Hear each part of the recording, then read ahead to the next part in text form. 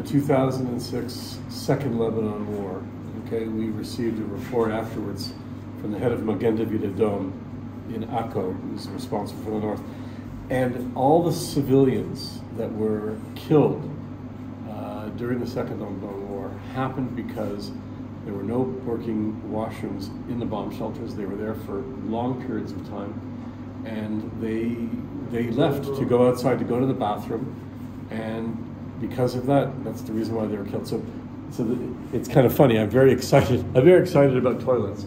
Okay, and it's a priority that all the bomb shelters that were renovated by the ICEJ have working toilets, have working water.